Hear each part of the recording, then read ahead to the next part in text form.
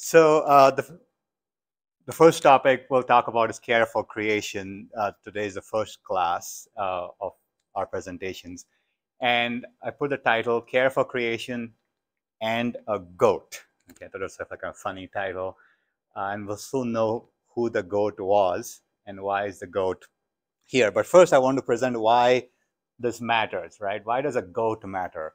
So we read about environmental destruction all the time, right? We can talk about the Colorado River that has not seen the ocean for like 25, 30 years.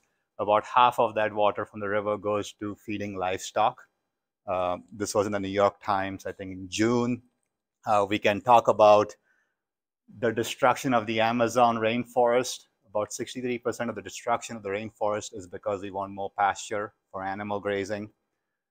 We can talk about greenhouse emissions of different kinds of food. And we can talk about, how our food affects global warming or climate change. We can talk about this till the cows come home, right? Yada, yada, yada, blah, blah, blah. But instead, I want to talk about a little girl and her goat. Okay?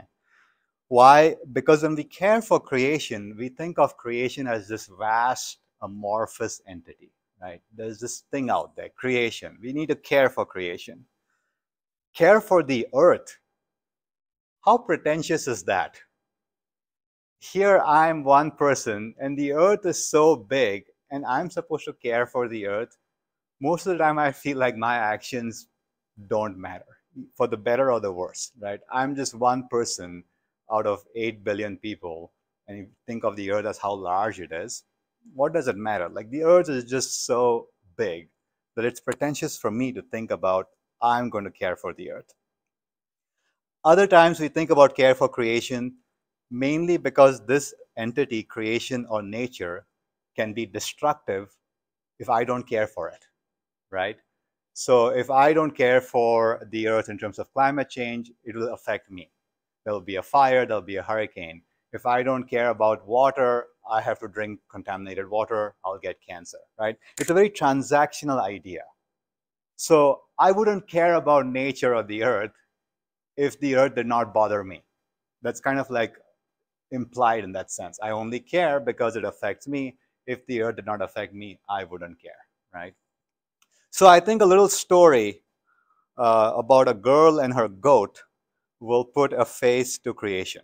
This beautiful creation that involves creatures who have stories of their own, right? We are all human, we like stories, and we sang this during our first STM Mass on Thursday. If you were there, this was the entrance, the processional hymn. It said, "Nourish us with your sacred story till we claim it as our own," right? We are more than just minds who just make logical arguments, right? If I make logical arguments, they will just be cold facts that bounce off our stony exteriors, right? If we don't care about something, it doesn't matter. Facts have no power over us if we don't care. That's just a reality. We could make all sorts of cold logical arguments, but it wouldn't matter. So I think what makes us care is a good story, a sacred story of love and compassion, because we want to be part of a good story. Perhaps we will want to be part of this story of this little girl and her goat, a story of love, connection, greed, violence, and ultimately heartbreak.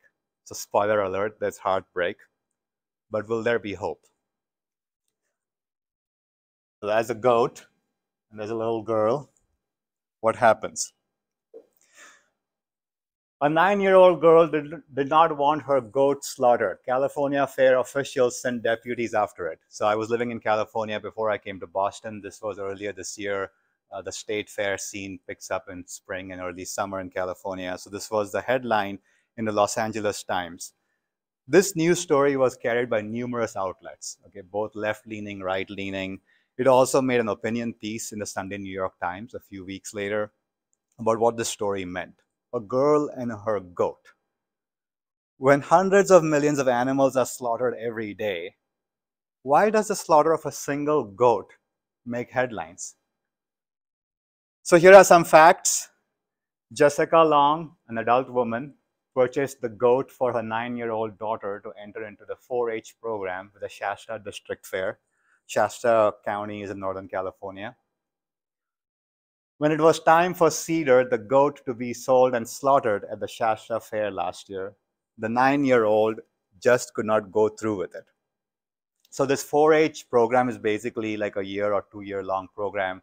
You get a small animal, and then the program teaches you to care for the animal.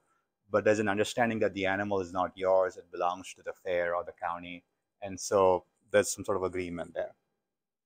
So when the 9-year-old couldn't go through with the slaughter, Long, the mother, pleaded for the fair to make an exception and to let her and her daughter take Cedar back. Instead, officials reached out to the Shasta County Sheriff Office armed with a search warrant. The detectives drove all the way to Napa and Sonoma, which is like 500 miles away from Shasta, to find the goat. They caught the goat, and Cedar was taken and slaughtered. Okay, this was the news story about, and that became big in California. Must have reached out here as well, since the New York Times caught it. So, a girl and her goat. Why does this matter? Okay, care for God's creation. That's always good to hear. Love for neighbor, very Christian. So care and love. So did this particular goat deserve care and love? Do other goats deserve care and love? Do other animals deserve care and love? How can we care for animals and love animals? Animals being slaughtered shouldn't be news to us. After all, we participate and contribute to animals being slaughtered all the time, multiple times a day. It is a given in our society. Speaking from personal experience, it's impossible to go through a day without seeing signs of animal slaughter, right? The food that you eat, the clothes that you wear, your friend invites you to go fishing. You see billboards around you. Someone talks about alligator hunting as the best possible sport out there. There are all sorts of things all the time. This is personal experience. The alligator thing came up actually this past weekend. We were talking about things to do in the South, and someone said alligator hunting is the best possible thing out there. It is not possible to go through a day without thinking about animal slaughter. But why does this one particular goat make so much of a difference? We cannot have our goat and eat it too, right? So I modified this from the Bible. When the Son of Man comes, will he find kindness and compassion on earth? A little girl and her goat, a story of love, connection, greed, violence, and ultimately heartbreak. Where do I fit in? What do I want to do about this? What is my sacred story? We can discuss. Thank you.